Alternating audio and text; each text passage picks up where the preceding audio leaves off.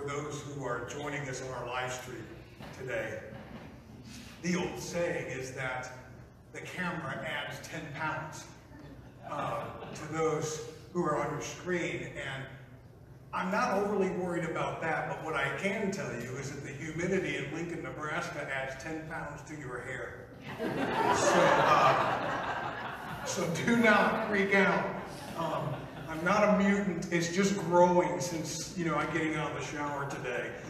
And now no one will pay attention to the message at all. And you're just going to stare at it. I'm like a troll doll today. Remember on the pencils? Anyway, that's what's happening in my brain today. Well, I want to continue this series today. Required courses, hard stuff of life that we don't like, but that we got to go through so we can get through the next step in life. And today, I want to talk about a subject that all of us, every one of us, no matter where you come from, no matter how young or how old you are, every one of us has experienced this issue in life. And so I want to start with a pop quiz. All right, class, you ready? Here we go. What is the very first thing in Scripture that God says is not good? The very first thing in Scripture that God says is not good. Say it. You got to talk, because this is the beginning of the sermon. If we don't get past this, we can't get to step 2.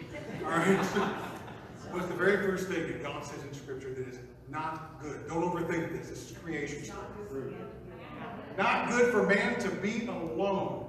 Ladies and gentlemen, Deb has permission now to go into my office after service, get in the candy jar, it's on my desk, and help yourself, because you should all thank Deb too. So very good, very good. But yes, God said in Scripture, He created all the things, right? He created the birds, He created the fish, the sky, the sun, the stars, the moon, all the stuff. And God kind of, this is how my brain works, this is what I picture. God just kind of kicks back and is like, that's good. Right? That's good. He did something amazing. It was perfect. It was just the way He designed it. And He created man. He created man. And He's like, it's not good for man to be alone. And today I want to try to make a distinction for us.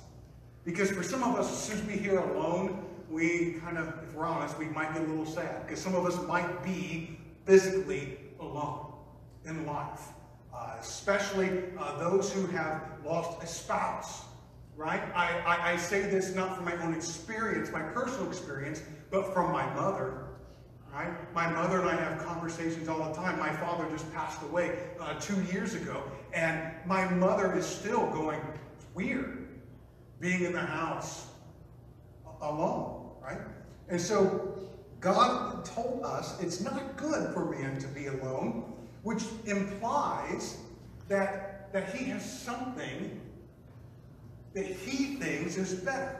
Why are we gathering together as God's people?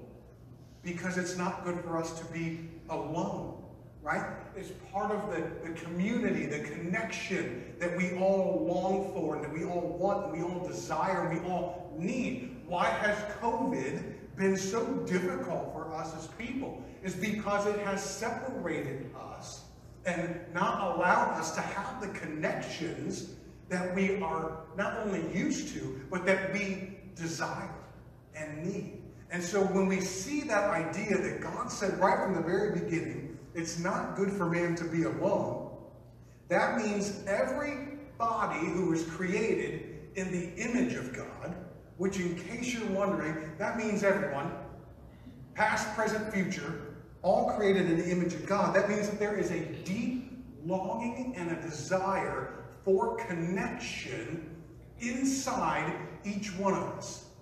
It doesn't make it wrong when you are dealing with a sense of loneliness. That is God-given, okay? You're not a failure. You're not a terrible friend. You're not somebody that nobody wants to be around. That loneliness that you might be experiencing inside from time to time is God-given because he had relationship in mind from the very beginning. Connection, community. It's all part of God's design. And so I want to talk today not about being lonely, because we all have moments where we are physically lonely, being alone. I want to make a distinction today as we talk about this required course of loneliness. Okay? There is a distinction between being lonely and loneliness. Now here's the thing. When you try to look up in a dictionary, and you can use all different kinds, dictionaries are so helpful to us to understand the depth of what a word really means. Did you know that some dictionaries don't do such a good job of that? One dictionary that I had looked up for the definition of loneliness said, the state of being alone. Well, gee, thanks, right? So, I have two other, if you want to call them definitions of loneliness that I want us to think about today, because it's kind of the foundation of this whole piece. So as we're talking about loneliness, this is what loneliness means. Les Carter wrote a book called Mind Over Emotions, and he described loneliness this way. Loneliness is a feeling. I'm going to stop right there. Don't you hate when pastors do that? You're like, man, it's 3 sentences long, and he stopped at word 4. But loneliness is a feeling. It's not the physical state of being lonely or alone. Loneliness is a feeling. It's internal. It's an emotion. It's a feeling of separation, isolation, or distance in human relations. Loneliness implies emotional pain, an empty feeling, and a yearning to feel understood and accepted by someone. And as we think about that definition, that picture of what loneliness really is, each one of us can insert ourselves in there somewhere. We've all experienced true loneliness. Another definition I want us to look at is from Tim Hansel, his book called Through the Wilderness of Loneliness. He said, loneliness is not the same as being alone. Loneliness is feeling alone. No matter how many people are around you. It's a feeling of being disconnected, unplugged, left out, isolated. And since we all experience loneliness, we got to figure out why and what are we going to do about it and all that kind of stuff. Because you know, as well as I do, that in those moments of loneliness, if we don't find a way to move forward in it, loneliness is the feeling and the emotion that just keeps going in a circle. But the circle gets bigger the longer it goes. You start here going, you know, I'm feeling kind of lonely. And you dwell on it, and you sit in it, and it doesn't get remedied, and it just keeps getting bigger. And the more you think about being lonely, and the more you feel lonely, the worse it gets. And so today I want us to look at a few things, and a few examples of scripture of loneliness, so that we can arrive on the other side of it, knowing that there is hope, and that there is a way out. But it's going to require some gut checking on our part, all right? And so there was a woman, I don't recall her name, I was talking to Jennifer last night, I'm one of those people that if I just talk it out loud enough, eventually it will pull the file cabinet drawer out and remind me. It didn't. So I don't remember her name, but this woman was she was a dear, saintly, older woman in the life of the church. And she led women's ministry pretty much her whole adult life. That's just what God had called her to. And one of the ways that she had talked about loneliness that stuck in my brain is she said there were 3 causes for loneliness. And I want to use those 3 causes today to help us understand a little bit about loneliness. And she said the first cause of loneliness was separation from God. Separation from God. And if today you are experiencing loneliness, or if this message is already causing you to be nervous or uneasy, or going, oh man, if I'd have known this is what he was preaching on, I'd have stayed. I want you to know you're in good company today. If you're experiencing loneliness even in this moment, you are with brothers and sisters who love you and are rowing the same boat. And we're going to look at a text right now that shows us even Jesus experienced loneliness. And this idea of separation from God, we can see in Matthew chapter 27, verse 46. This is when Jesus is being crucified. Okay, so Jesus is literally hanging on the cross at this point in this text. And Jesus, right before he passes away, before he officially dies on that cross, he cries out in a loud voice. It says, Eli, Eli, lema sabachthani, which means, my God, why have you forsaken me? In that moment, Jesus, the one and only Son of God, the perfect, spotless Lamb, the one who did no wrong, also experienced the very same things you and I do. In that moment, Jesus learned what loneliness really was, because for the very first time, he was separated from his heavenly Father. Why? Because the sin of the world was upon his shoulders. My sin, your sin, everyone's sin, ever, is resting upon Jesus. And the God that we serve, our Heavenly Father, is a holy God. And a holy God hates sin, can't even look upon sin. And Jesus is carrying it all. Separation from God. I'm going to ask a question this morning of us, all of us.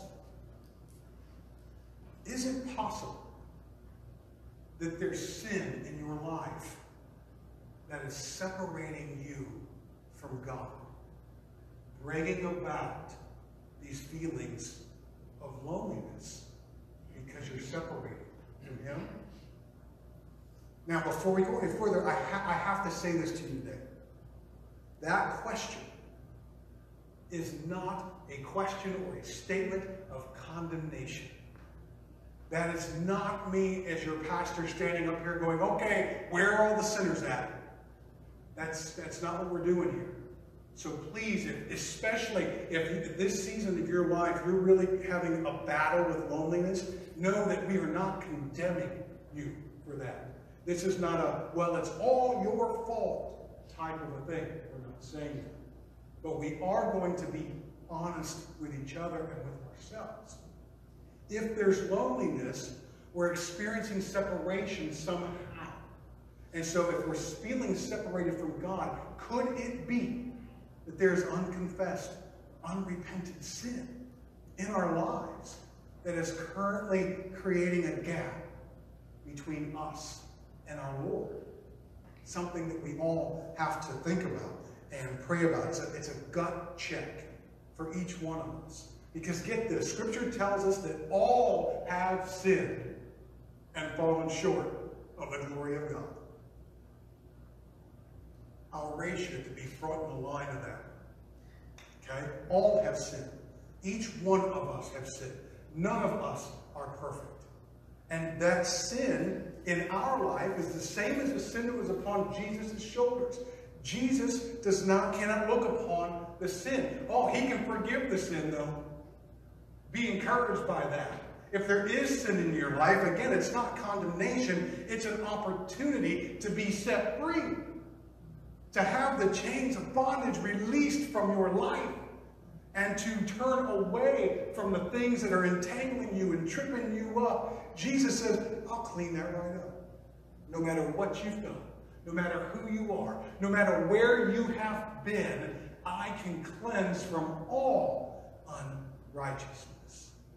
But we have to confess it. We have to recognize it. Because we don't want to be separated from God.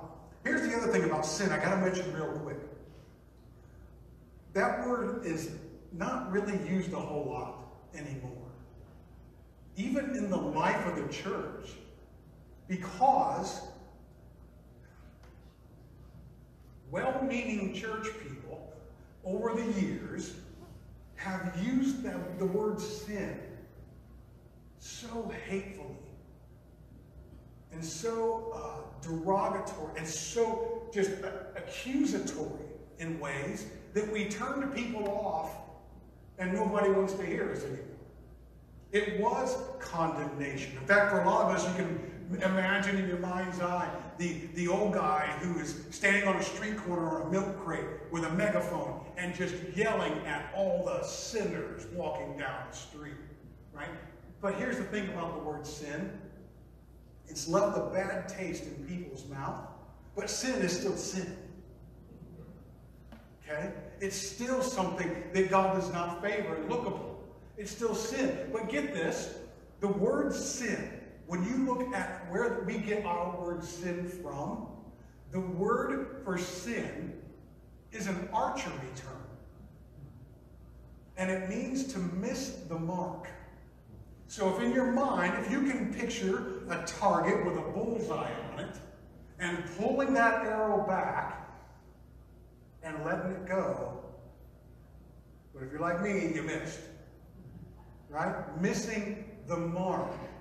Don't hear the word sin more hatefully than it was ever intended to be heard. God still hates sin, but we're talking about missing the mark. We all miss the mark and fall short of the glory of God. Right? All of us do. So as we think about this idea of sin, where are you missing the mark in your life? Maybe you're like me. And when you start to have those feelings of loneliness, that stirring down deep in your gut or maybe in your chest, and you're like, man, something's just off. I was with people all day, and yet there was no connection.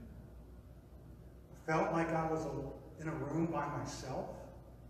I don't remember half the things that were talked about. Right? I have those moments, and I can look back, if I'm honest, and go, you know what? Those feelings of loneliness started to creep in when my connection with God began to walk off.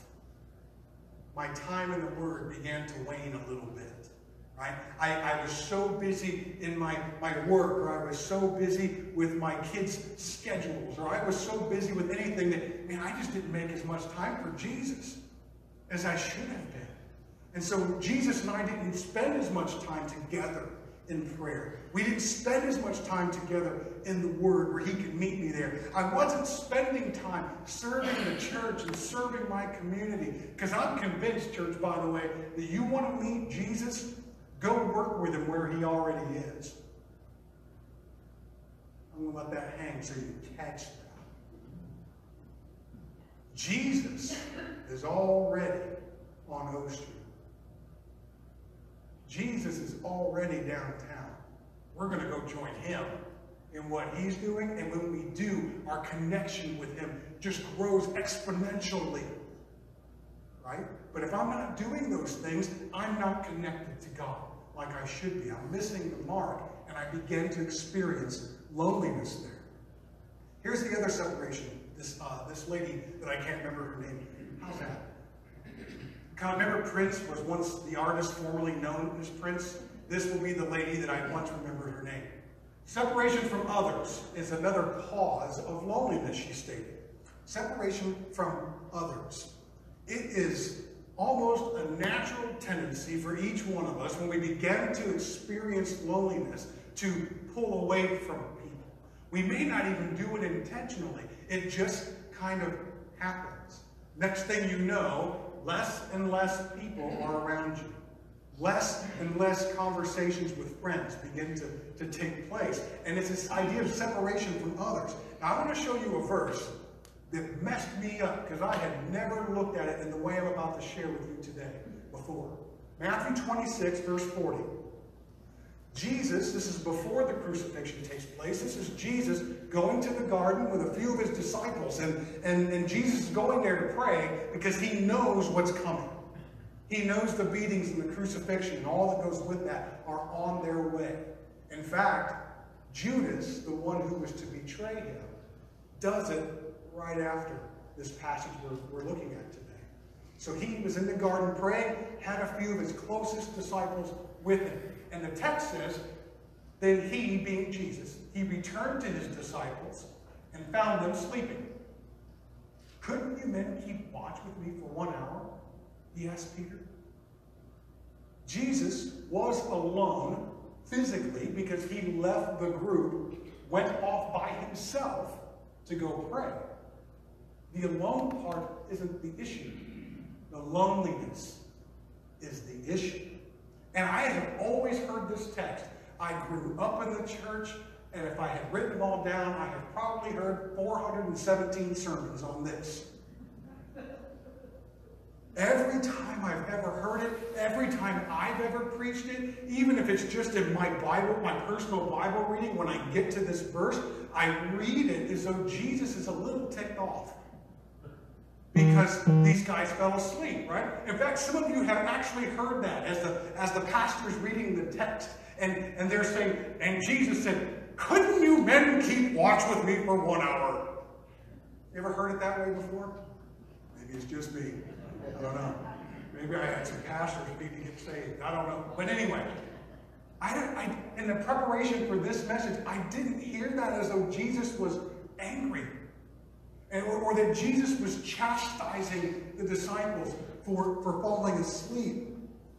I just wonder if it's possible that in this text, in that simple question that Jesus was asking these disciples, is it possible that he was communicating to them the inward loneliness that he was experiencing? Because there was a separation being created right here. Yes, physically separated until he came back to the group. But the inward loneliness, separation from others. Meaning, these are the people, these guys were his closest friends. If anybody did life with Jesus, it's these guys. They're supposed to be there. They're supposed to have his back. The people who are there physically, but really not there at all in the grand scheme of things. Are they there relationally? Are they there emotionally? Are they there spiritually? They've fallen asleep. And even though they're present, they're not really there. And so Jesus, as he comes back and sees these guys sleeping, I don't hear it as though he's angry. I hear it as though he's heartbroken and discouraged and really feeling lonely. Because the people that were supposed to be the closest to him just aren't there.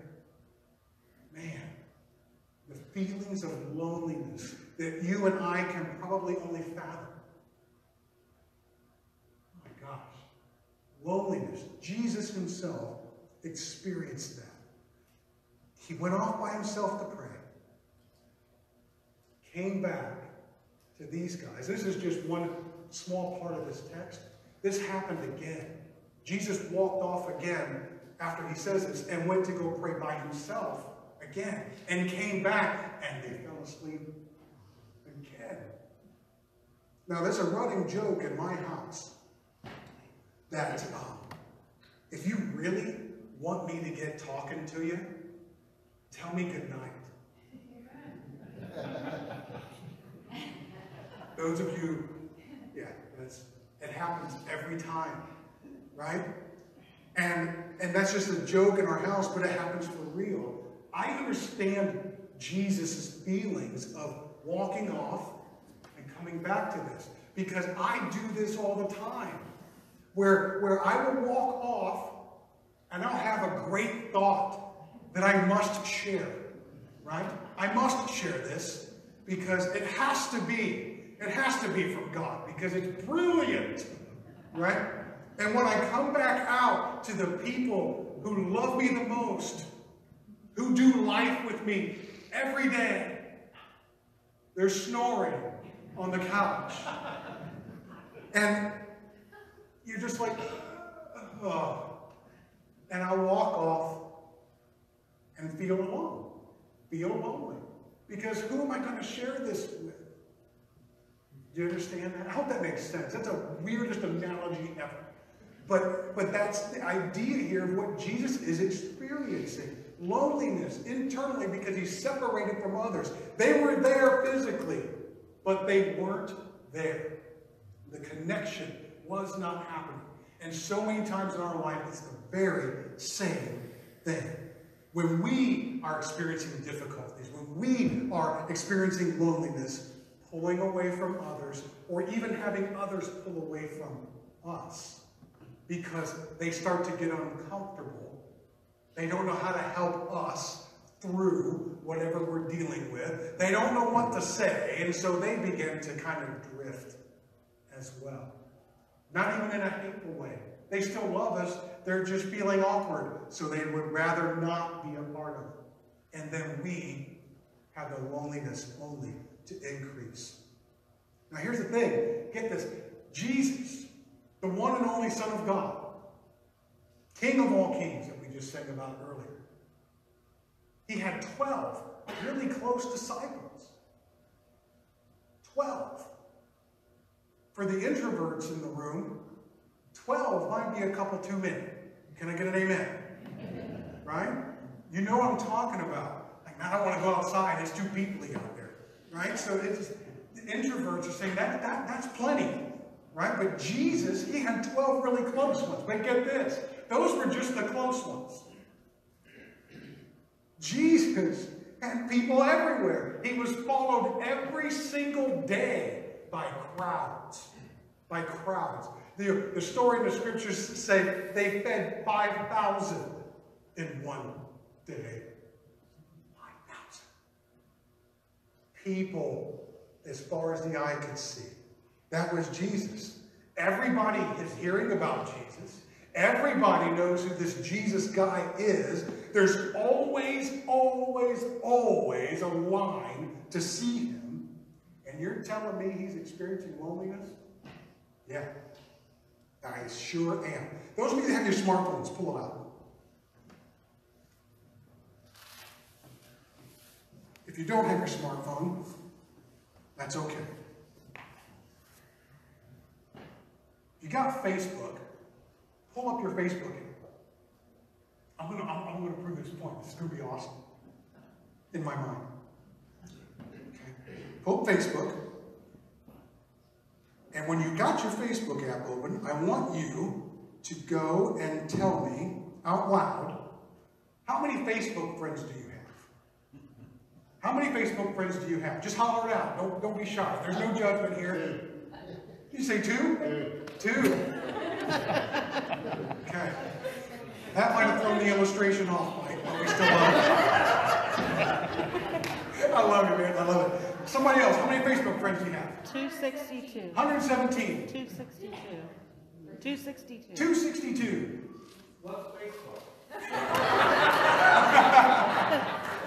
Okay. All right. Well, we're gonna lay hands on you later and pray for you, so you can have some friends. No, I'm teasing. I'm teasing. Couple more people. Facebook friends. 62. 62. 499. Yes, 499. Okay. I sound like a tobacco auctioneer. I have 1,363. Okay? That's not a bragging thing. Don't hear it that way, please. I win. I am competitive, but this is not a game I'm trying to win. Right? 1,363. The way we often think about being friends with people, having people around us, I should never feel alone. I've got 1,363 friends just on Facebook. And I experience loneliness often. Just like you. Because we all do. It's not about the number. Jesus had 12. Jesus had 5,000. Jesus had immeasurable amounts of people. And yet he's experiencing loneliness. I want to share this with you. I think. Yes. This is from the Harley Therapy Counseling blog. It said, it's a myth to think that having many friends means you aren't lonely. Loneliness is less about quantity and more about a lack of quality interaction of the sort that leaves us feeling connected, valued, and able to value. So as we talk today, this idea of being separated from others, I don't want you to freak out. And especially those of you who are more introverted, right? We're not telling you that you have to go get more friends. We're not telling you that at all. And if you go get more friends, then the loneliness will go away. We are not saying that. What we are saying is you need to be connected with quality people. Because even if it's two is better than 2,002 that just exist. Two quality friends can help you through loneliness more than 2,000 friends who just are there and being lonely. So when we talk about separation from others, this is not your command to go gather all the people of Lincoln and meet them all, right? We're just saying you need to be connected with real close people. Now here's the third point I want to make. Separation from self. Separation from self. Have you ever heard the phrase or the statement, the idea that you need to know yourself intimately? Like you need to know who you are. You need to know how you're wired. You need to know how you respond in certain circumstances or situations. You need to know what your thought processes typically are and how you work through difficulties or circumstances. There is something now that they call emotional intelligence. If you've ever heard of emotional intelligence, old school was they would give you an IQ test. Because they would say if your IQ is high, then you must be really, really smart, and you're going to be an amazing leader, and we're going to put you in charge of stuff. What they found out was that that is wrong. Drastically wrong. Some of you have had that supervisor with a high IQ, and you know what that was like. Amen? Your boss isn't listening. You've been retired for 15 years. Okay? Emotional intelligence, they call it your EQ. Your IQ is pretty static. You can't do anything about it. It is what it is. But your emotional intelligence is a skill. And how can I deal with people better? How can I deal with myself better? And all emotional intelligence means is when I'm stuck in my emotions, can I handle it? Do I know what it really is? One of the ways you can tell if your emotional intelligence is high are the vocabulary words that you describe how you're feeling. If you're always just sad, mad, or glad, and those are like the three words that you can come up with, you're not really in tune with what you're dealing with inside. Your emotional intelligence needs work. And that's what all of us have to do because we got to know who Jesus created us to be. We have to know. And if we don't know ourselves well, inside and out, we're not sure how to respond when things come. We're not sure if we're making the right decisions or not. We're not sure if we're stepping into the purpose that God has for each one of us because we don't know who we are. And when we don't know who we are, we start getting separated from ourselves because we have the us that's real and the us we think we are, and there's a tension because they are often very much so different. If you want to think of it as it's the way that God created us to be and the mask that you wear everywhere you go. Or maybe you feel pressure all the time to be somebody that somebody else thinks you should be. And so you walk through life kind of pretending. And when we do that, loneliness compounds. Because we're, in a sense, arguing with ourselves. Right? Now there is scripture to back this up because we have Elijah. Elijah was a prophet in the Old Testament. And I want to encourage you in these days, go home and read from 1 Kings chapter 17 through chapter 19. It's an amazing thing taking place there. And you could see that Elijah was a basket case. He truly was. And that's not an insult. That's who he was. He was wrestling with all of these very things. Elijah was a prophet called by God. And I love Elijah because he was cocky. That's how I see Elijah, cocky. We were talking about this morning, so I'm going to go there. Do not hit me with rocks and sticks. The Browns have Baker Mayfield as quarterback. I know that doesn't sit well with some of the Huskers because he was a Sooner. But as long as he throws touchdowns for Cleveland, I don't care. Right? But Baker Mayfield has been described a time or two as arrogant. But he delivered. Right? He made it happen.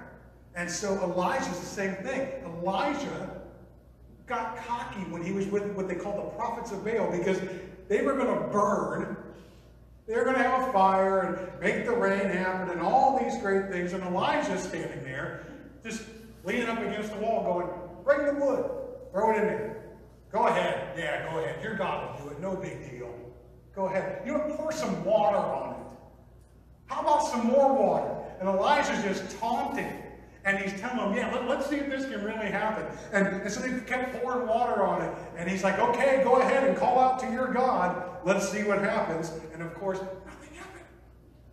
Elijah calls upon the Almighty God, and fire comes from heaven. Not only does it light wood on fire, which is possible, but remember, they just doused it with water after water after water. And Elijah's like, how you doing? That's my God. Right? So Elijah has this mountaintop experience. I mean, this is good stuff. You get to be used by God, and a miracle takes place right in front of your very eyes. I have to imagine somebody high-fived the guy when it was all taking place. So Elijah is up here on this mountaintop. And then something happens. And it's in our text. Ahab, who was the king, the evil king, told Jezebel everything. Get this, there's a reason we don't, Bible names are very popular. Peter, John, Paul, the Beatles. Anyway, there was no Ringo, but you get what I'm saying. There's a reason none of us named our daughters Jezebel. Okay?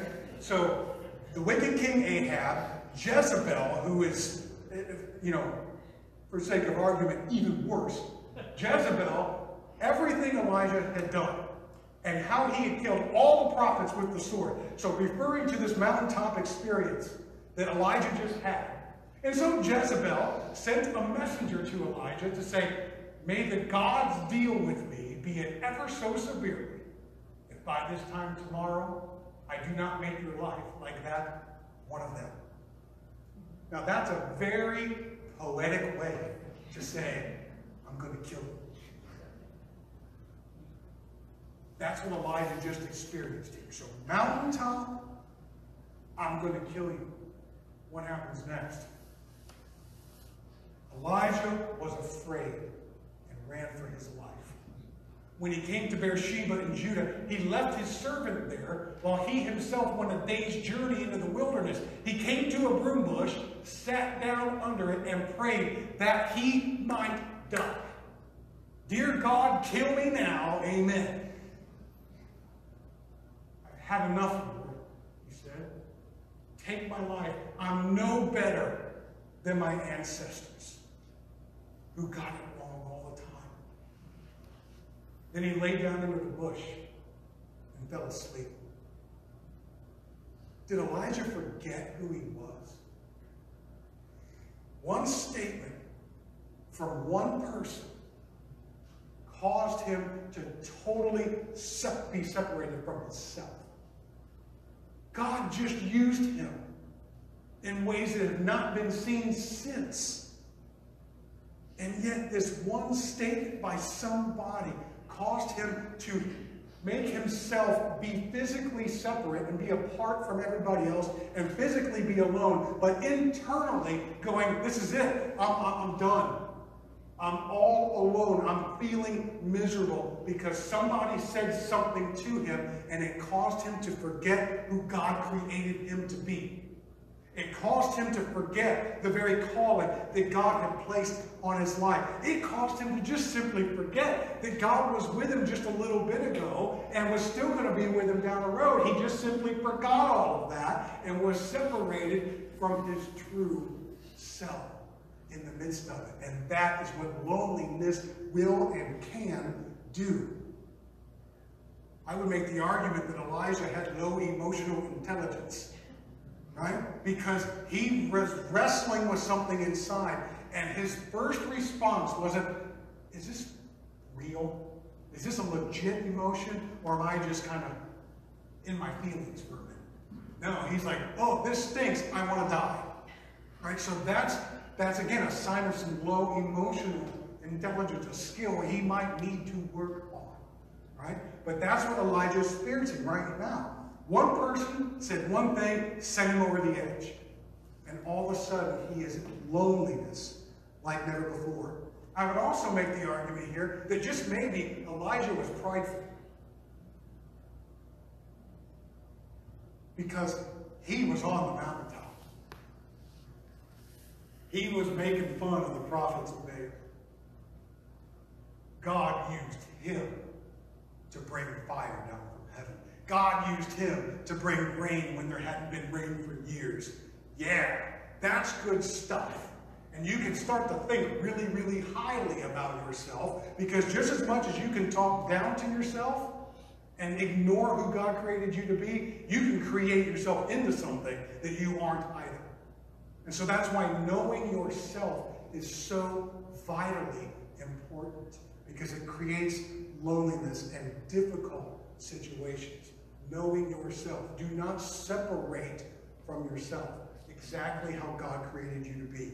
I don't know what you're wrestling with today, but I'm going to tell you this. Each one of you are made exactly as God intended. Every one of you. There's nothing wrong with you. You don't have to become like somebody else. Again, I'll go back to the introvert thing.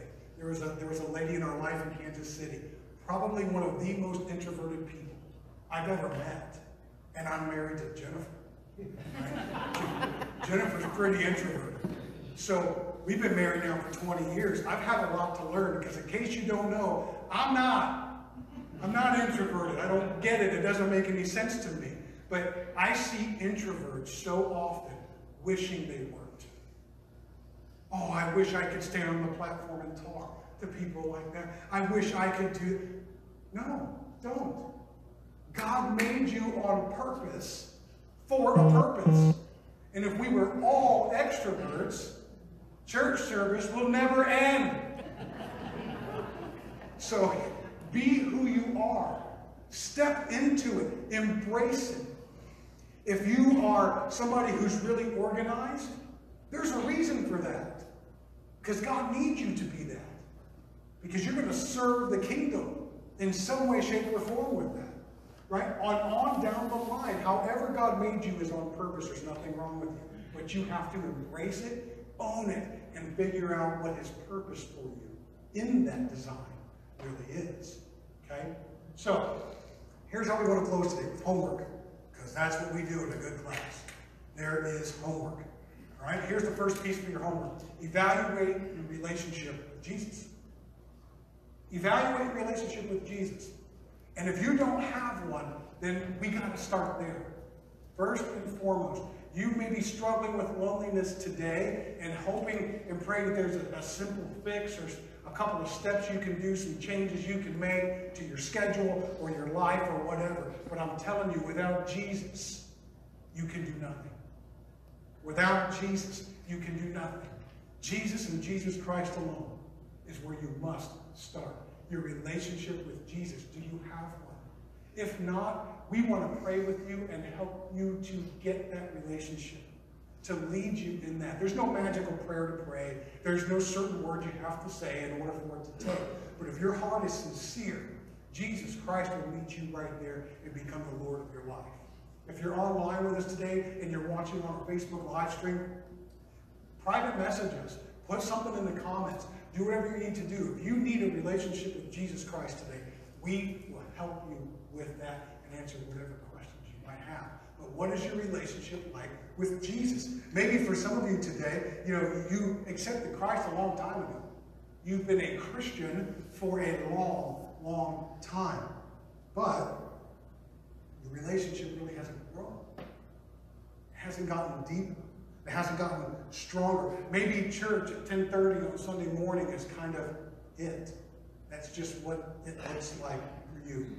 Maybe you've been caught up in the circumstances of life and you've slowly drifted away from Christ and that intimacy that you once had.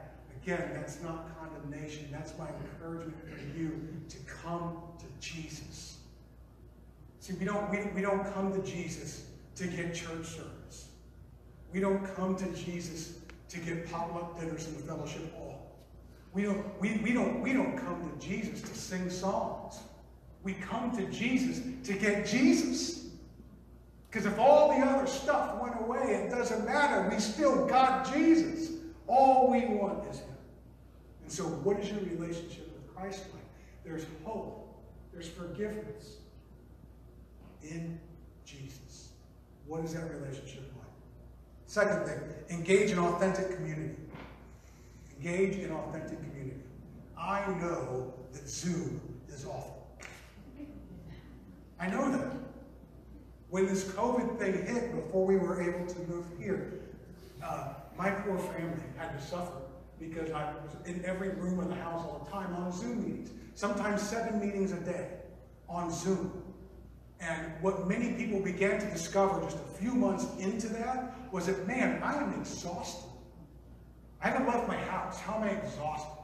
It's because of Zoom, right? It can be mentally draining. That sounds awful, but here's the thing. You don't have to be on 7 meetings a day and be on Zoom.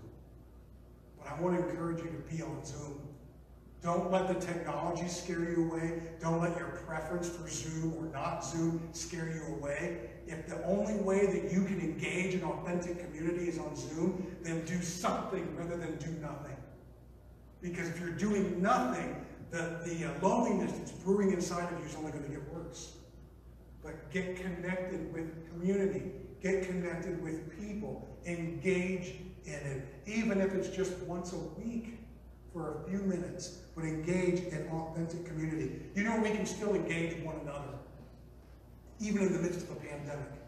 It might look different, but we can still engage one another. We can still see each other. We can still call one another on the phone. We can still shoot a text. We can still get together and pray for one another. Be intentional about engaging with the people that you're closest to. If it's safe for you and if it's possible, just meet up now and again and go get coffee. Go get lunch together. Go do something like that. Right? Did you know that Bagels and Joe, right up the street here, is full every day? Because people are engaging in authentic community. There were a lot of people at Scooters yesterday. Right? People are engaging in authentic community all over the place. You can do that too. Pray for one another. Talk about what God is doing in your life. That's what authentic community looks like. And I want to share, for lack of a better term, an announcement with you. I'm excited about this. It's going to be kind of vague because all the details aren't worked out. But this idea of engaging in an authentic community is something I believe in strongly. And that's why in 2021, hopefully at the beginning of the year, we will be launching our small group ministry. Because I believe in authentic community. Life change happens in the context of relationships. Life change happens in the context of relationships. And some of you may go, man, I did that small group thing once. And that was, we read a book and then we went home. Well, I just want to say this, that you can do small group ministry in many different ways. Some are more effective than others. Your experience may be different, but here's what I want to tell you about. I believe in the ABCDs of small group ministry. The A stands for accountability, right? We aren't just getting together to hang out, to read a book, and maybe eat a meal together. We're holding each other accountable. Hey, you said last week you were struggling with this. How you dealing with it? Hey, you said you were going to start reading your Bible every morning at 7 a.m. How you doing with that, right? Accountability, because I don't know about you, but if I don't got somebody watching over me now and again, I'll drift off and end up on Twitter for a couple hours, okay? So it's possible. Accountability. B, a place to belong. Authentic community means I belong somewhere. I'm not tolerated somewhere. I belong somewhere. These are my people, right? These are people I know that love me and care for me and want to do life with me. I belong. C is care. C is care. They're going to actually check on me. They're actually going to pray for me in my sickness or my upcoming surgery, or they're going to go check on me when I'm in the hospital. I can know that if nobody else remembers, my small group cares for me, because that's what authentic community does. And then D is discipleship. Discipleship, helping one another to grow into the image and likeness of Jesus Christ. Authentic community, all of that happening at one time, because loneliness is real. And God has a better plan for it, okay? So I wanted to share that with you today. And then here, examine your inner self is our third piece of homework for you. Let's share this scripture from Psalms. This is Psalm 139. It says, search me, God, and know my heart. By the way, dangerous prayer to pray, but very effective if you will allow God to do his thing in your life. Search me, God, and know my heart. Test me and know my anxious thoughts. See if there's any offensive way in me, and lead me in the way everlasting. God, look at me and help me discover, first off, who you created me to be. Who am I? What is this stuff going on inside of me?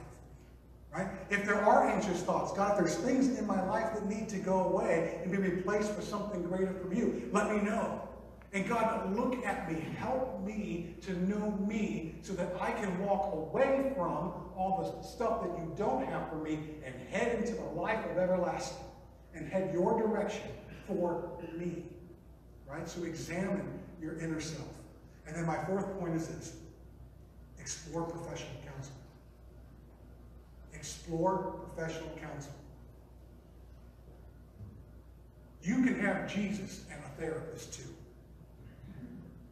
I'm going to say that till Jesus tells me to stop. Explore professional counseling.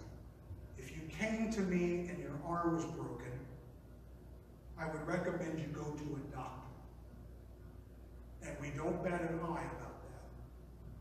But if you're struggling mentally, your brain might be broken. Let's go see a doctor. Someone that God has gifted, someone that God is using, somebody whose pay grade is way up there because they know what they're doing, they know what they're talking about, and they can help you with that broken brain or just broken thought processes that you've been stuck in your whole life and can't seem to find a way to get out of. Explore professional counseling. Do not be ashamed. Know that you can come to me at any time, and I will encourage you in that. I don't care what anybody else tells you in your life about professional counseling. It is okay to have Jesus and a therapist too. In fact, my new friends that I got to meet last week at Nebraska Strong Recovery Project, I mentioned this last week. I've got cards if you want them. If you need to come to me privately because you may be a little shy about all that, just come see me in my home. I'll get you the cards. But these folks are connected with a lot of people that can offer resources and offer you help with things like this. Do not be ashamed of it. There's nothing, you're not wrong. You just need some help. And we want to connect you with that help if you're battling loneliness today. You may have come to church today and go, man, I was really hoping to be encouraged. I was hoping for a happy message, and he's talking about loneliness. But you know what? It's real. And we all experience it. And we have to learn how to deal with it and cope with it if we want to get to the next step of life. Because it's going to come again. And if we can master it back here, it will make it easier the next time as we come back. Jesus was lonely. Don't be shy. Don't be ashamed that you are experiencing loneliness too. Pray with me. God, today we are thankful. We're thankful to know that you know what it's like to be us. God, we're thankful that you showed us how we can cope with loneliness. We're thankful, God, that in the midst of our pain, in the midst of our emotions and our feelings, you're there because you promised to never leave us or forsake us. And so, God, for anyone in this room, anybody who's watching online that is really battling with loneliness right now, first thing, let them know you are there.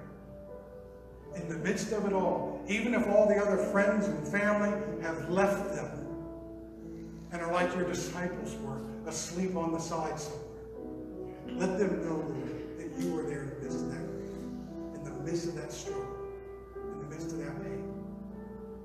God, help us as a body of Christ to truly be connected with one another and to help each other experience authentic community.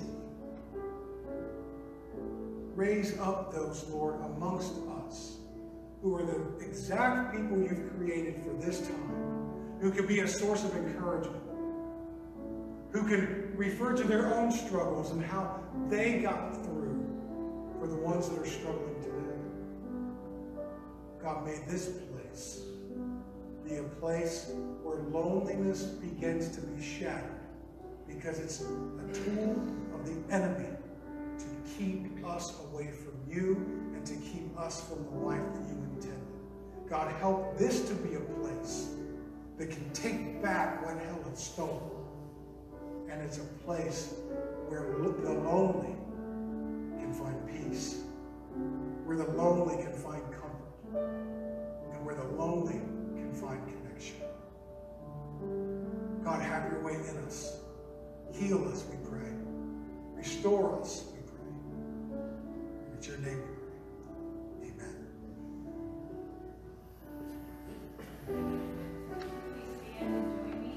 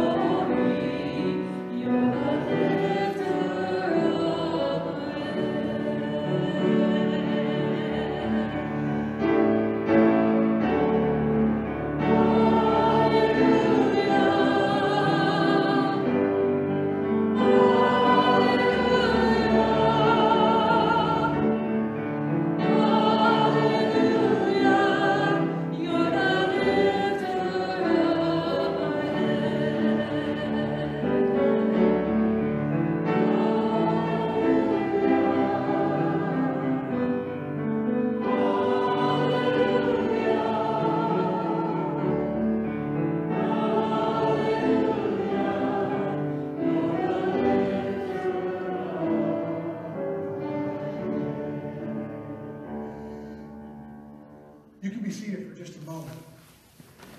We want to do something a little different today before we actually dismiss and end our time together. There's two things. The first one I want to share is one of the things that we have been working on diligently and sometimes ad nauseum since I arrived about 2.5 months ago is getting our church website updated, recreated, and even more effective, not only in reaching our community, but in enabling you to be able to communicate with us too.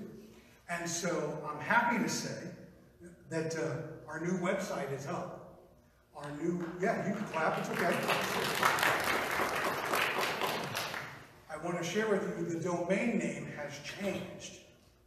We have a new website address, and it is fellowshiplincoln.com.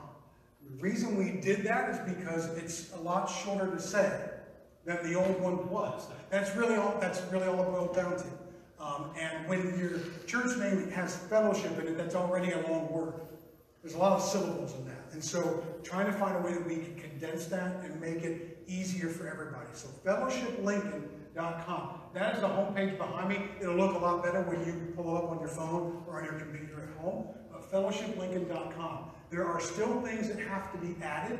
For example, you'll notice that we don't have children's ministry and youth ministry on the website currently, and that is just simply because we're rebuilding those ministries. And so as soon as we finish rebuilding those ministries, we'll know what to say about them and put them on the website. We have online giving that is now available on the website, and we are going to be working with Alice Ann, who is our treasurer, so that she can begin to be comfortable with her role and what all of that means, and how to keep track of all of that stuff. And we've tested it a few times to make sure it works. You'll also notice on the website that you can text to give. That is available as now. So if you wanted to give $20, you text 20 to this phone number and it gives. Okay? So that is available for you as well. Email addresses have officially changed too. Because one of the reasons we wanted to change the website and the domain name is because we wanted the staff and some leaders here in the church to have an email address at our domain name. So, for example, mine is brian.smith@fellowshiplincoln.com. That is my new official email address. We will have one that says office@fellowshiplincoln.com, and so on and so on. So that information is on there. And again, please feel free to check it out. Let us know if we have a typo, because I hate typos. I tried to catch them all, but just in case I missed, let us know. And if you have questions or concerns about anything, feel free to reach out to me. We want to hear that from you and see how we can continue to make things better. So that is a task that is completed. Thank you, church, for your faithfulness and your giving that has allowed this to become a reality. Because it's not just the website that functions with this. For us to help lead and for our leaders in the church, we have a multitude of resources that are available to us that we're going to be continuing to roll out that are all connected to this. This is a good day to be a part of Fellowship Community Church because good things are happening around us and in us and through us. The second thing we want to talk about today, because today, again, is a day of celebration. We're excited about all the stuff that has happened, is happening, and is coming. And I want to invite our chairman, Mr. Don Edwards. Don Edwards is the chair of our board. You can come on up, Don. I'm going to give Don a mic stand. And so he can talk to you. But our brother Don has a very special presentation announcement, surprise, celebration, and any other adjectives you would like to use right now. He has that just for us. So Don, would you lead us, please? I notice there's a blue mark on the floor here. I see that's where I'm supposed to stand. You can. Hey, good morning, everyone. This is a great, great day. Would all the board members please come forward? Is this on? Yes, sir. Okay, I'm good to go. And would Pastor George and Jean also come forth? Come on. This is like Price is Right. Come on down.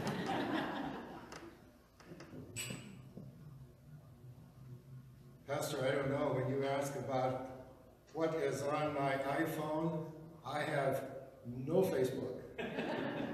But I have a picture of all my tractors. And I can talk to my tractors, and they don't talk back.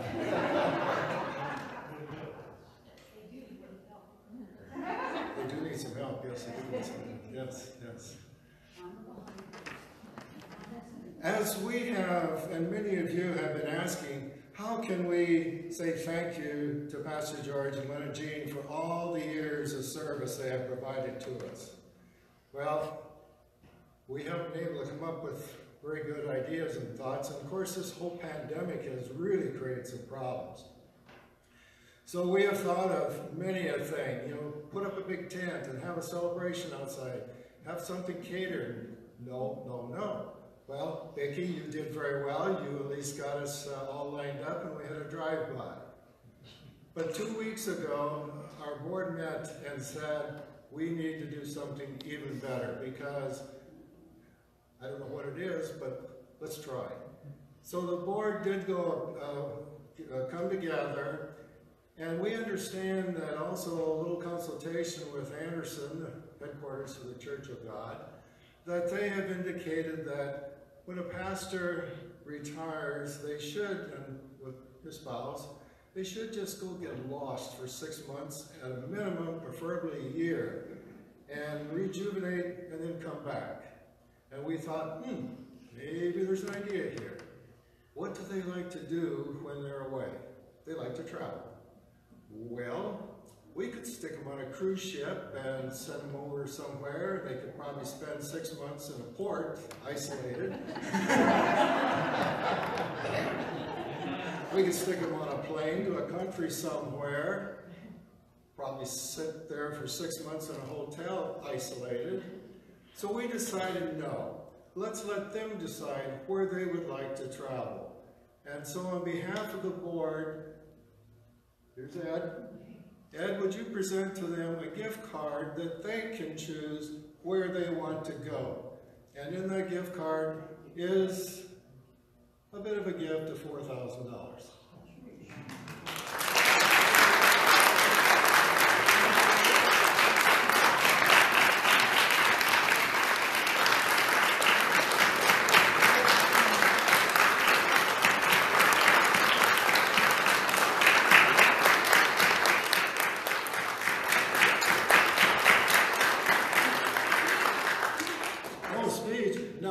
We said travel. Now that travel could be $4,000 at Dairy Queen too.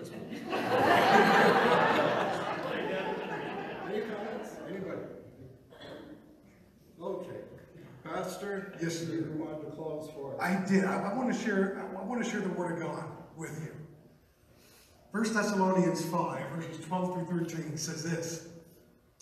Now we ask you, brothers and sisters, to acknowledge those who work hard among you, who care for you in the Lord, and who admonish you.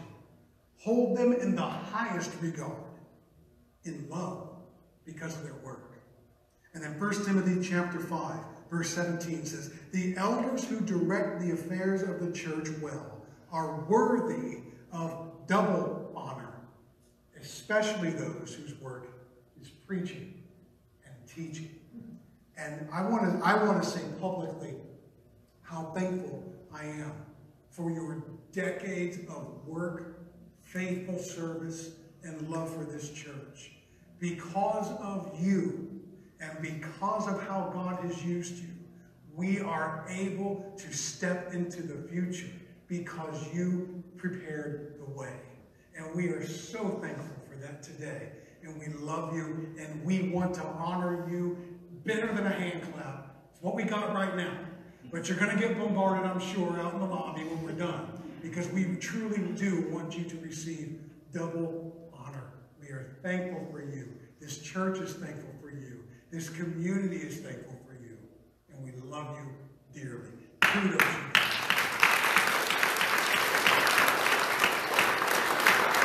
If you guys want to head out to the lobby now, you can beat the crowd if you want to head that way. But again, please continue. Yes, we gave them a gift. Yes, we honored them. And yes, we have the drive-by card thing for the retirement. But you know what? They deserve more. They deserve more. So please feel free. You are dismissed. Go say hello. Go congratulate them. Go thank them. And we will see you.